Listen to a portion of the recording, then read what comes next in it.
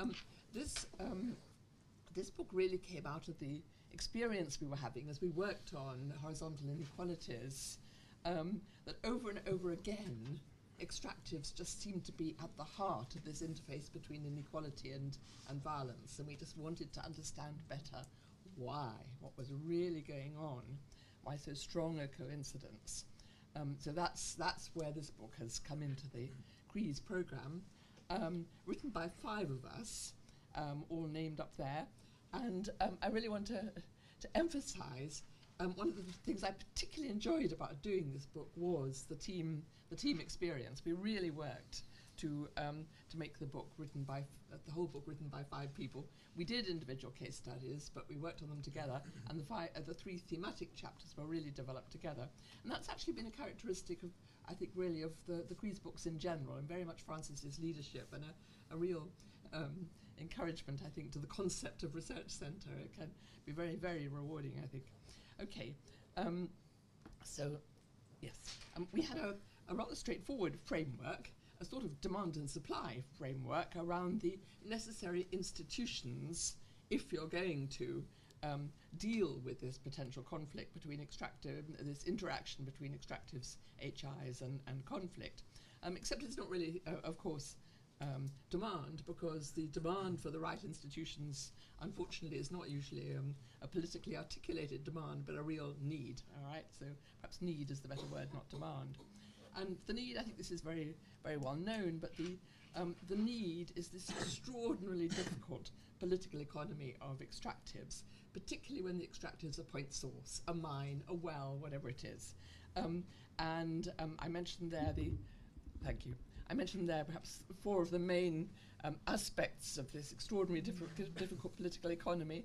Location, where the mine is, just comes into the discussion over and over again. Scale, large scale, technology, sophisticated technology, and environmental issues.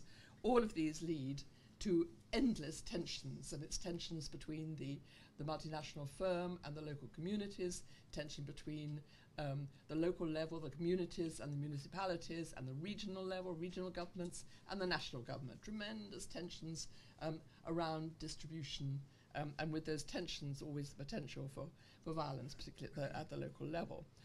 So conflict and distributional tensions really built in. On the supply side, this is perhaps less obvious to us or we know about extractives, but our idea was, and what we really pursued in the book, is that actually the possession of a major extractives base tends, unfortunately, to undermine or distort the very institutions you most need to sort out all these conflicts. All these tensions, distributional, conflictual tensions. And there are many aspects to that tension, but I would emphasize perhaps particularly the bias against, over time, the bias against developing the institutions you need if you're going to diversify, use the resources of extractives to diversify the rest of the economy, to diversify opportunities for those not included in the mining operation, and a bias towards repression rather than developing the instruments of mediation, because always in the short term it seems just the right thing to do to create what looks like a peaceful playing field to bring in the multinational. That issue just wins out over and over again, with all the time long-run consequences. And so our focus in the book, perhaps our principal focus, because it's less worked on, was this long-run understanding of the supply side of the institutions you need if you're going to mediate all these tensions and problems. We took 6 cases, 4 that in the common parlance are usually considered a failure: Bolivia, Niger, Nigeria, and Peru. And then 2 cases usually considered a success, and that's Botswana and Chile. And I do emphasize that it's only relative success. I mean, if any of you here are going to challenge me on, come on, Botswana is not a success, of course we agree with you, and we're much more subtle than that. But there's not time to tell you about all our subtleties. Okay, so the principal findings in terms of differences, I think what we emphasize very much is the importance of location. Chile's mines are up in the desert area with very few communities around and very little local population. That was immensely helpful in managing conflict, avoiding conflict. Importance of timing and sequencing. When does your boom come in relation to the international economy and in relation to your own internal development of institutions? Quite crucial. Importance of leadership, but leadership not so much the individual alone, charismatic individual or not so charismatic but powerful individual, but the social and political context and the economic context within which the individual is working. That's what matters. I'm going to move straight on to the second book. This is deep within the CREES theme, this book. And it's the only country case study we're presenting here, Peru. We were keen to push deep into one country to really understand and flesh out the nature of horizontal inequalities, the significance of horizontal inequalities, and their persistence over time. So I was very glad that Chris mentioned the themes of exploitation and collective action, because I think you see both those themes very much coming out in what we did.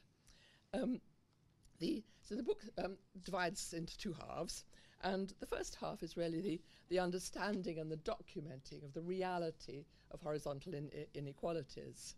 And it's part quantitative and part qualitative. And I think, again, one of the things I really enjoyed in this book was bringing together very strongly the quantitative side and the qualitative side without any sort of putting down of the qualitative side at all. The quantitative, we had excellent collaborators, Adolfo Figueroa, Manuel Baron, and David Sulmont working with us on the measurement of horizontal inequalities as far as we could over time. The qualitative side, we worked in interviewing and focus groups and what have you to build up and reflect on a very qualitative understanding. You've all been so good and so patient, you need an eye relaxant. Here's my co-author. Doing field work. That's doing field work, right? Okay. They've all been a bit squashed in this projection. They're not sorry, their beauty is being affected by this. Here she is working. Look, there you are, notebook and all. So we did a lot of interviewing and a lot of interviewing to really deepen our own understanding, both of the interactions that go on over time and the interactions between different kinds of inequalities, between the political, social, cultural, ethnic, economic, to embed, to really make quite vicious the vicious circles that occur. I'll give you just one example. I think an example that came out very strikingly from our interviews has to do with education. Very typical situation in the high mountains, the Sierra of Peru, is that there is, if you're lucky, there is a local primary school, certainly 2 years of primary school within reasonable reach of you, and kids will go to primary school. And sometimes, at least, in that primary school, they will be largely with other indigenous children, and they may even have indigenous teachers, and they will be the bouncy kind of young children that we all know and love. Secondary education is much more of a problem because it isn't available locally.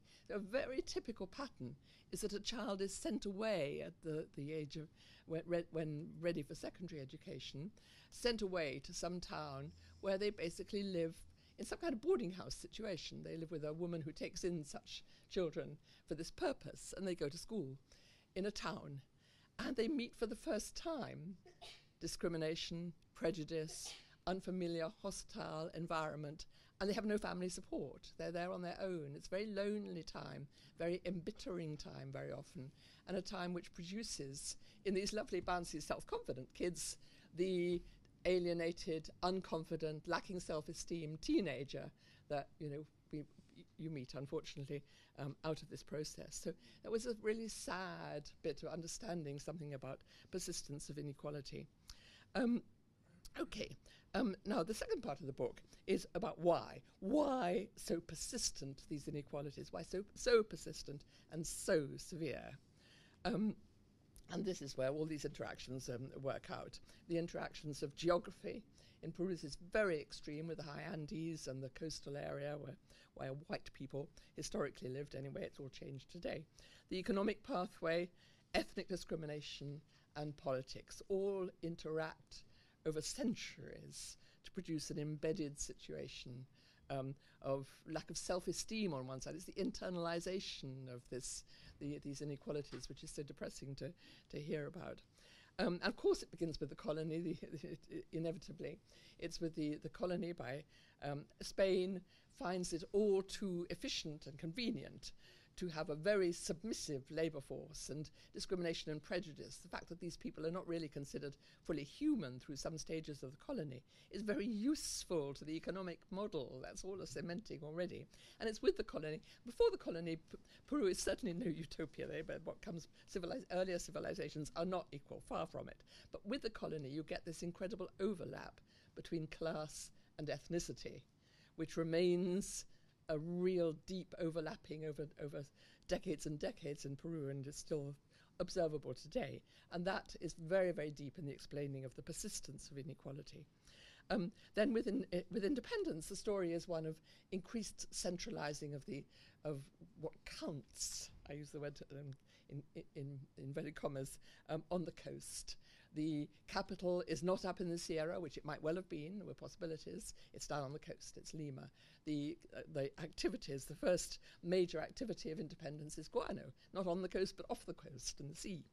A centering on the coast, and this becomes cumulative over time, with huge consequences for where public investment goes and private investment. Elites concentrate themselves, even the regional elites of the Sierra move to Lima, live in Lima, have their business interests there. This can be documented, we've shown it. It has consequences, therefore, in infrastructure, consequences in attitudes and customs, and all levels of institutions, certainly the structures of local government and regional government.